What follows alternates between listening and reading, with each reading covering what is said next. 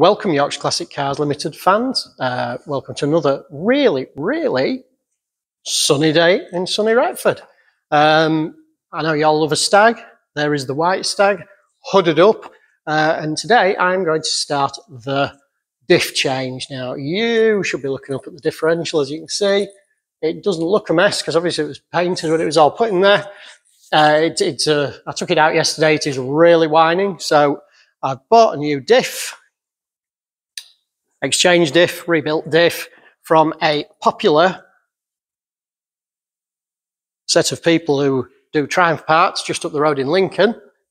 They may not want the name in this, and they aren't sponsoring it, so you know.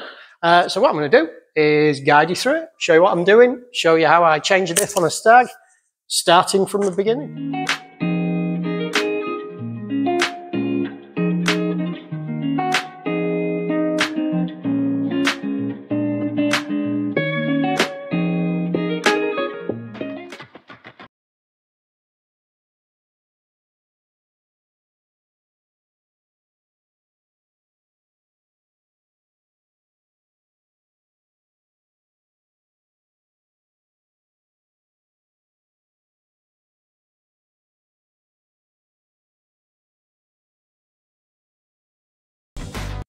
As you can see there, I just dropped that drive shaft off. 2 9/16 spanners. These are 3/8 UNF, and they should have nylock nuts on the inside. The difficult one to get out is the one where the grease nipple is up at the top there.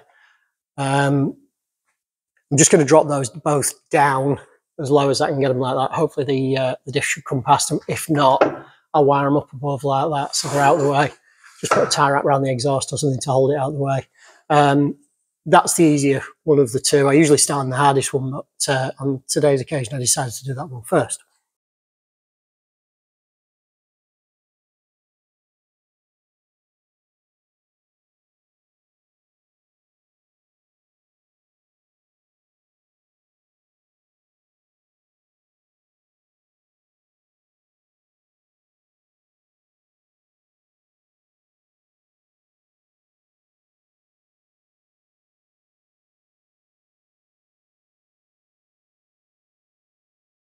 You just see me whip the prop shaft off there.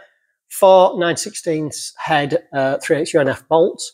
I haven't marked it today. We usually mark them and put them back to the same place, but I'm putting a new differential on, so that's unnecessary. I have just noticed here there's a little bit of a divot there that maybe I missed the last time I was there, so I'm going to take that off before it goes back, make sure it sits nice and flush. There's no vibration or anything, so I don't think there's any issue, but I'll just sand or file that off before it goes back together with the new differential. I'm hoping to pull the diff out without dropping all the back suspension right down. I'm hoping to let these swing low and hopefully not take the gear exhausts out, handbrake cables and things like that. I can't remember how I did this last time. It's been that long since I took one out. I'm hoping, having put the ramp arms under here, that I can let these beams swing down a bit under the spring pressure, and that should push it down far enough for me to hook the quill shaft over the top. I may let the differential come off the quill shaft first, but I do want the quill shaft off because I've got a replacement bearing to put in there. Again, I don't think there's anything wrong with it. There's no playing it whatsoever, but you know, while you're in here, you may as well do it. Better to be safe than sorry for the price of a bearing. It wasn't very expensive. Okie dokie. So, excuse me, having removed both drive shafts and the prop shaft, this one's dropped down here, as you can see. This one I'm going to tie wrap that up to that part of the exhaust system where I was. I think what I'm going to do is I'm going to take this section of the exhaust off. Realistically, there is no way the diff is coming past that. When you see the brackets up there, I'm pointing, so they need to come down. That is all part, it's all very dark up there, sorry about that. It's obviously been painted black, but that's all part of that big bracket, and undoing that away from the car is difficult. So what I'm going to do is whip that exhaust system off with my little baby ugga gun and a 1/2 inch socket. These are actually metric, usually they're M8, so they are actually 13 millimeters. Obviously on a stag you also have to take these sections off here. These are the hangers because they're attached to the clamp part behind there. There's a clamp with another clamp behind it. It's a very weird rig up, and I will give you a bit of advice there. if you are restoring your own stag, or if you're having stag work done and it necessitates the move, take this beam and put it on that side, and that beam and put it on this side. That then in effect flips those brackets around here, and you can put the hanger here and the clamp there, and that makes it significantly easier. I did that in error on the yellow stag, and I thought, oh gosh, I'm gonna have to turn those around, switch them the other way. I'll give it a go, see if it works or not. It makes life so much easier. So there's a little bit of advice for you on that. So yeah, there's a little bracket here, a clamp here. Now I assembled this exhaust, it's assembled dry, and I don't over tighten these. So if you over tighten them, you get like an olive effect in the pipe. That shouldn't be there because I didn't do it. So I'll let you watch me do that. There may be some swearing, I'll edit that out.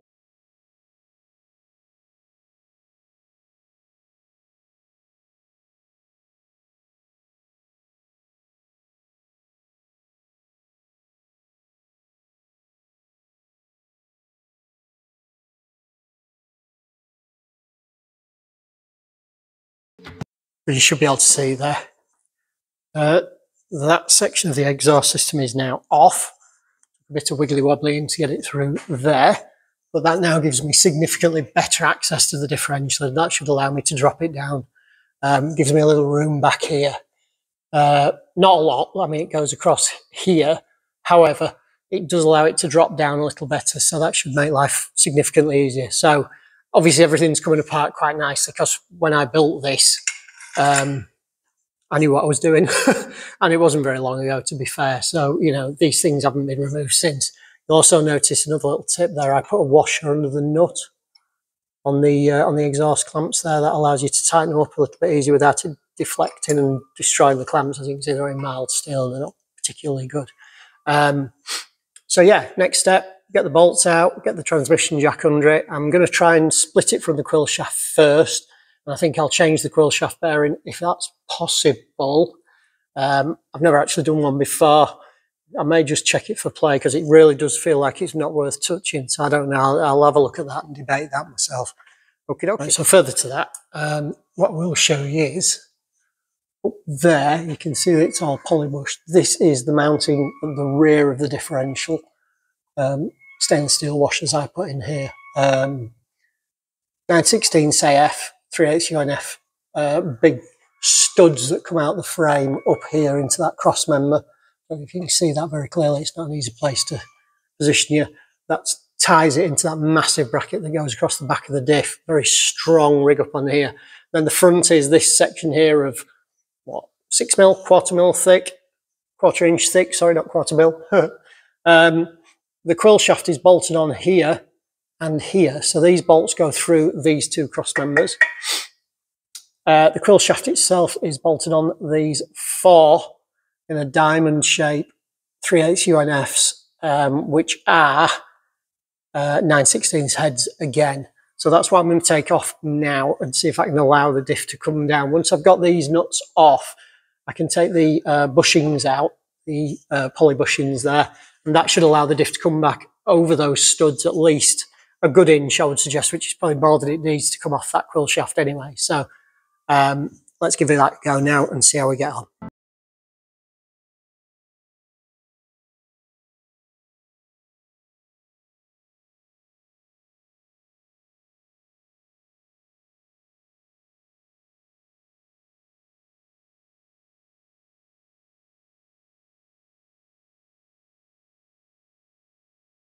If you saw the end of that video, I may have faux pas slightly there and didn't expect it to go quite as quickly as it did. One side stuck, and I was going to put the transmission jack under it and figured I probably didn't need it. And yeah, it really went. So it flicked it down. Obviously, it can't go all the way down because it's attached to these, and these can only move on the bushings at the end. But made me jump a little bit, and I may need to burn my underwear when I get home. So yeah, I'm going to, next I'm going to whip these off. And then I'm going to take off the quill shaft bolts, and I'm going to slide that diff out of there. Lovely.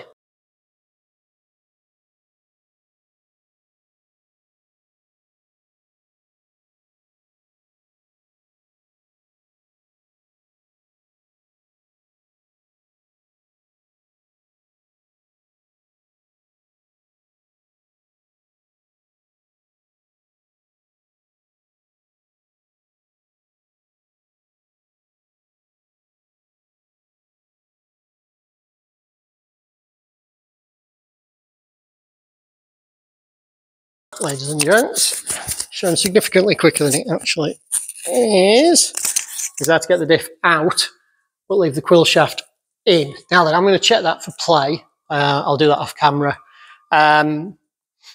If there is any significant play or graunchiness in the bearing or anything like that, you wouldn't be able to see it on the film anyway. I'm only going to turn it and lift it.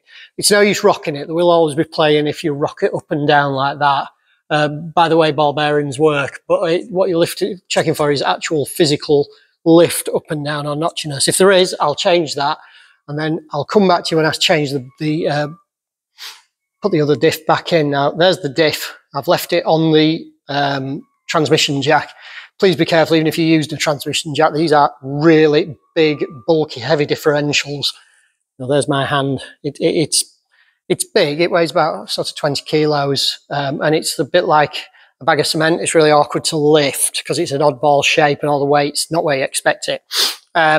It's sat there now. I don't know if you could at the end of the last video, but fling itself off there. I am draining oil out. There was oil in it. To keep it alive in there. So that, you know, it's not oil starvation bearings. It's probably years worth of use. Although those bolt nuts, it's been rebuilt in the past. Sometimes they don't look original. However, that's it doesn't ruin a diff like that. So I'm just going to drain all the oil out of it, because I don't want it to make inevitably it was in the wrong place when it. But that's gone exceptionally well. So I'll clean that up, check the damage. Need it. It's here. It's not a particularly huge bearing. I bought, obviously if I don't need it, I'll charge my customer. Put it in. Figured it was worth bringing it. Buy when you don't. So line number 603. So I will get back to that in a second. But yeah, pleased with that. Okay, so here's the diff. As you can see, it comes shrink wrapped. This is a 345 diff, so it's out of an automatic Stag originally, or it would have been for an automatic Stag, so it's slightly higher gear ratio, which is what the customer was after. He knew the diff was worn anyway. So if we open it up now, it's obviously refurbished, completely refurbished. You can get one without a new crown wheel and pinion, which obviously just redo the bearings. That seemed a little bit risky to me, to change it and not put that in. So I opted for the one with the new crown wheel and pinion. Obviously, it's a tiny bit more expensive, but then if you've got to do all this again, because it turns out the crown wheel and pinion was on its last legs, but they didn't rebuild it, then that's going to be annoying. You can see the gaskets in there. It's got the studs in at the rear for the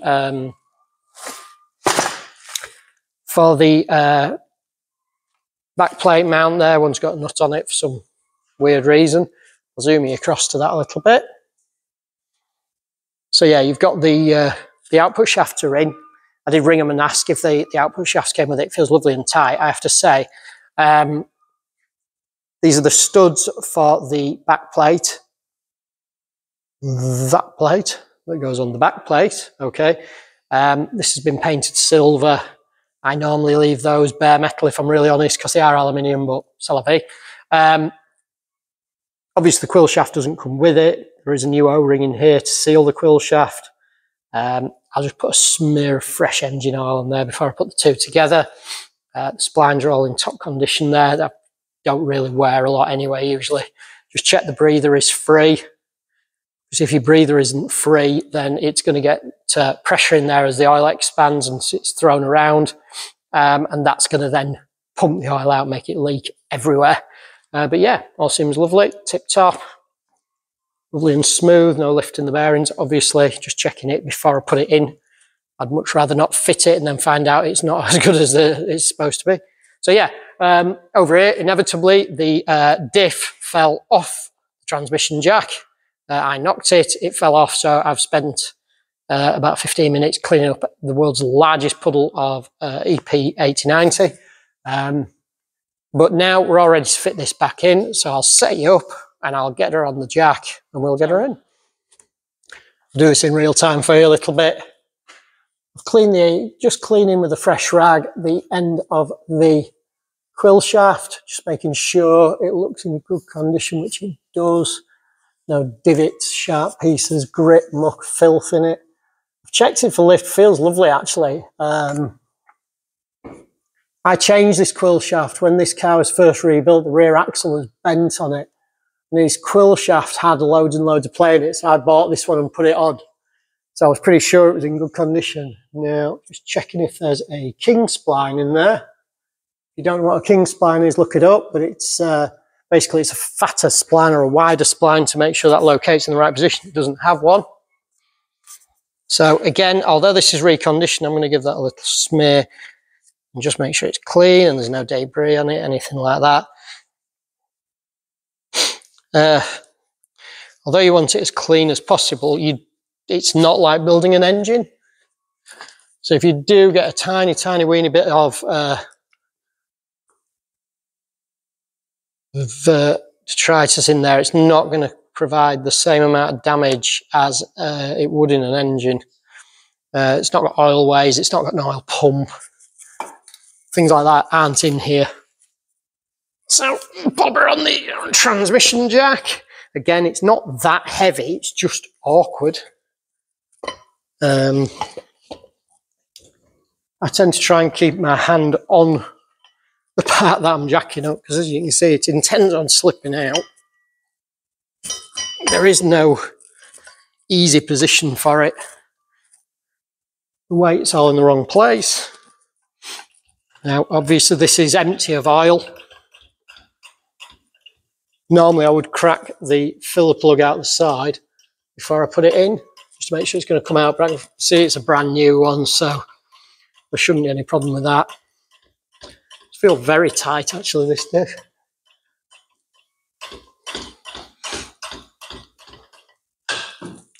Move her in a little bit.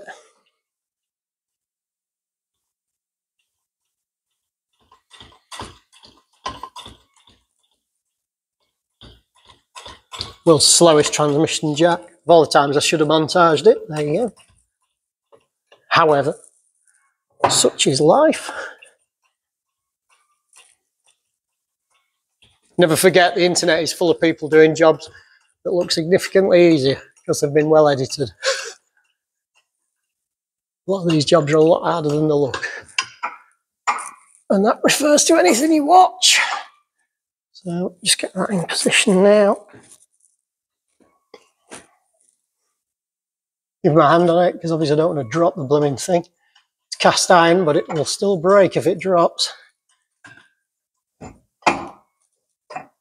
Start the lead in there, the nose. Now, when I start to position this, the transmission jack won't be high enough. I just want it to take the weight off, and she's in. Just like that. I'm going to leave the trans jack there now. I've got the quill shaft screws. Give them a wipe with my rag.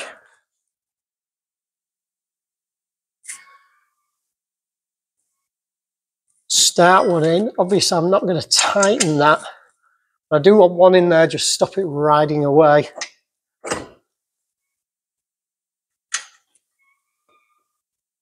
So, you know what? I'll put that in there. Make sure the threads have started. Don't want it cross-threaded. Just going to run that in 2 or 3 threads, just so that if the worst should happen and it starts to run away, it can't fall out. Don't need to run it up, don't want to run it up. That is just a safety stop, basically. So that I can stop worrying about this falling off the trans jack. The trans jack is just there taking the weight now.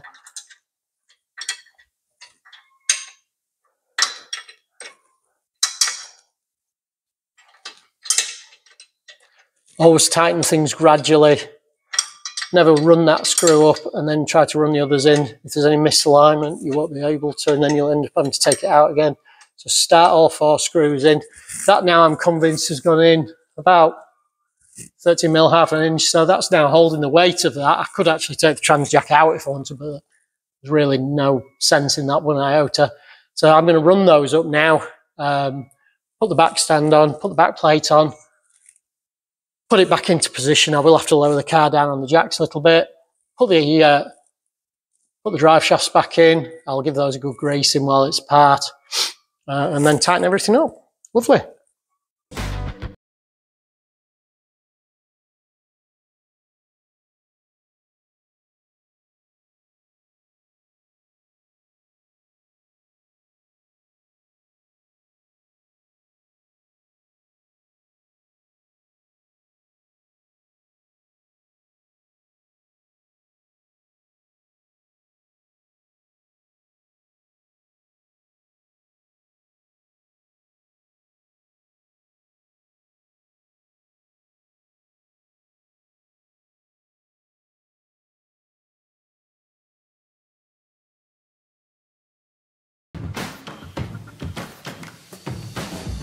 So what you just saw me montage there was the quill shaft is now in and tight. Those are FT.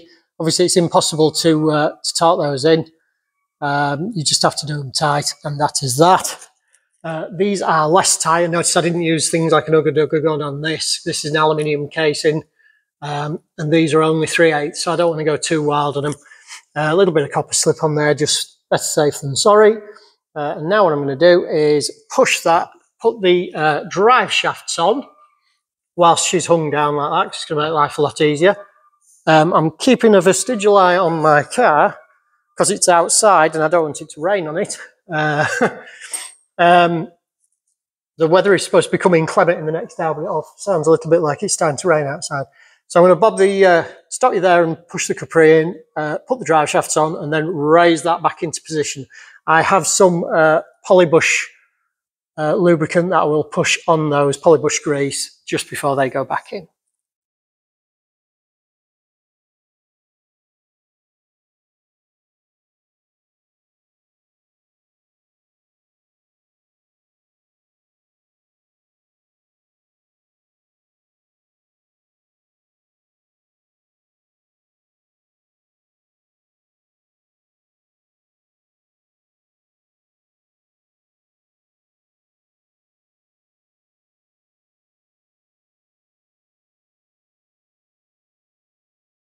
I tighten up the drive shaft.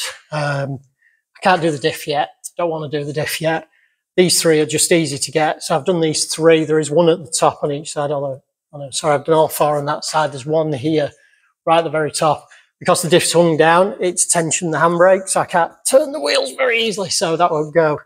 I've got some Super Pro. This is the original polybush grease that comes with the bush kit.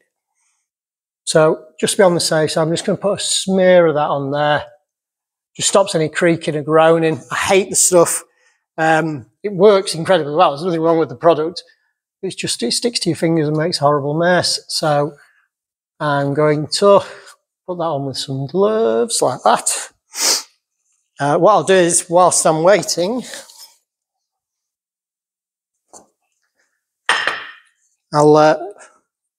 I'll do the other side of the bush as well.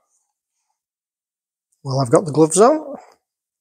That's the side with the concave dish in it that fits underneath like that.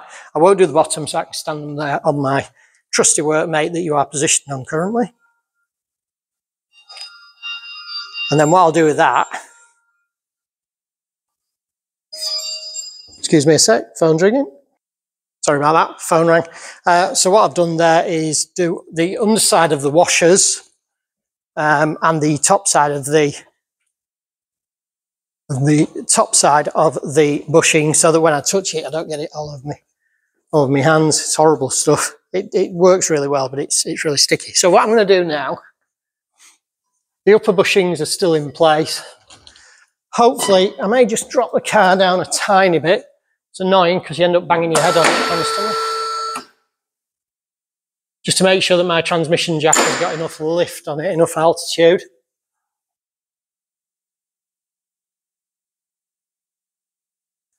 Okay. Just check you can see what's going on there. Hopefully you can see.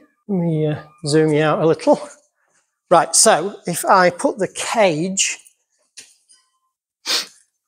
back on the jack and then very carefully lift the diff back up. Again, transmission jack, slowest device in the world. Apologise about that. I missed the call, by the way. It's important to leave a message, I'm sure. I'll give them a buzz back later. So now I'm going to go up with this. I don't want to go too far because I don't want to lift the car off the ramp. But you can see that going up into place. These bolts on the back here, by the way, would normally have lock tabs on, but I've put split locking washers on. It works just as well. Don't particularly want nylocks on there purely because if it rusts at all, it's a pain to get them back off again. So we're going up just gently. I'm always keeping it in mind that I am actually under the car, which I'm now lifting up. And I don't want to do that particularly because this transmission jack isn't designed for that sort of weight loading. So taking my big spacer washers, here, and some fresh nylock nuts. I hopefully will push that into place. Start the nut on there. Now I appreciate if you're watching this and you have your own Stag, chances are you don't have access to a ramp, and therefore obviously a transmission jack is as much use as a chocolate fire guard. But if you do have a ramp, or if you are working on a ramp, or if you do this for a living, it does make life significantly easier. These are expensive. If you have a ramp in your garage, I think last time I looked at one, they were about 70, 80 quid. What's that? Well, that'd be about $90, I guess. I can't remember what the exchange rate is at the minute. I know we're quite close. So that's those two back up in there. The handbrake's now gone loose again. Brakes are absolutely fab on this car. I've drained and re-led the brake system, and I've got to say, it was well worth the effort. The brakes are absolutely dynamite, but they always are very, very good on Stags. So obviously I don't want to let the weight of the car on those. I'm just going to run these up now gently. You've got to remember when you wind them on like that, you only get as far as the nylock if you're lucky. Got to be careful not to shear these as well. They stick out the bodywork a lot. So you don't have to go angry tight with them. I go tight, I don't go FT tight.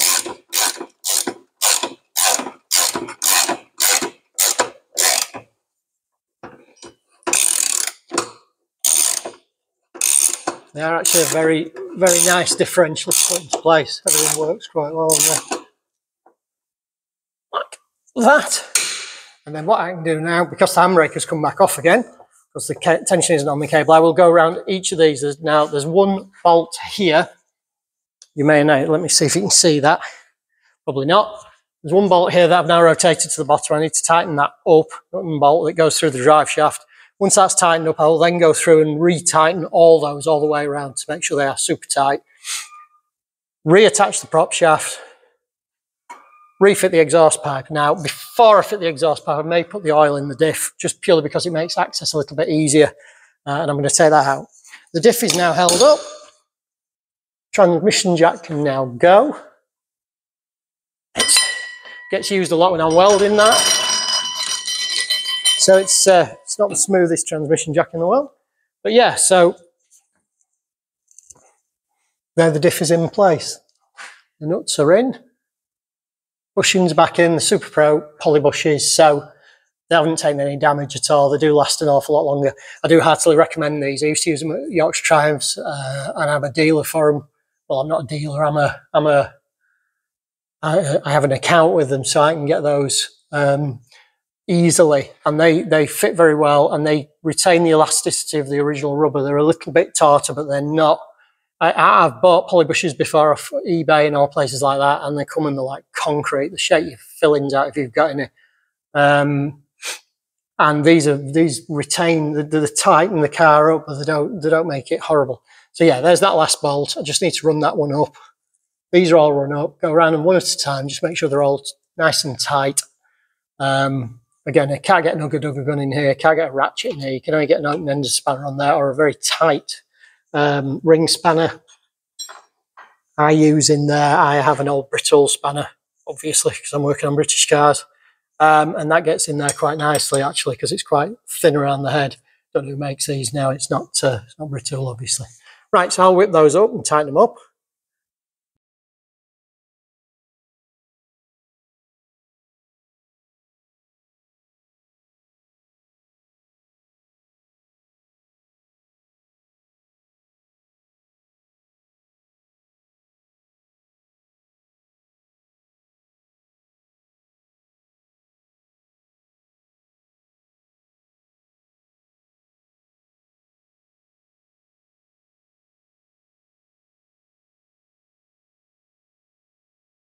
I'll apologise in front of the sound quality again. The microphone has gone by the wayside for a moment because I knocked my phone over and however, I'm charging it up and hoping it'll still work. I have just gone over those. There was a couple of little indentations on there where somebody had clearly used a chisel or something at some time and it had a little dint on it. So I've just gone around the edges with the flat wheel. Sorry. The flat wheel and just clean those off so it's nice and flat again. Obviously I'm not trying to dig into it, I've just taken any raised areas off and it's nice and smooth now. Obviously the diff flange is as clean as it was before I've given it a wipe. I'm just going to bob the bolts back in. I'll montage you on that one. That's going back on now, and then just the exhaust pipe, and then she's done.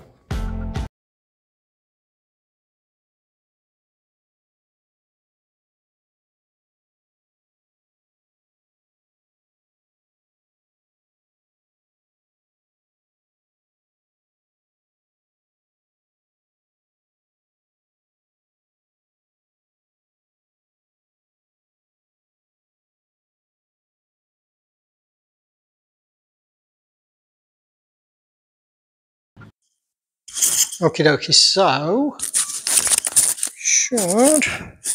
we should have the exhaust pack on there. It's nice and square and level.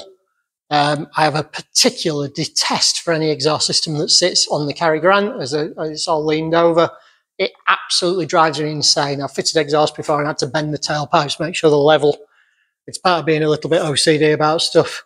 If I just close you in there on the exhaust mountings now, so these are an absolute, if anybody's watching my video till this far along, that one there is made out of half a Capri donut.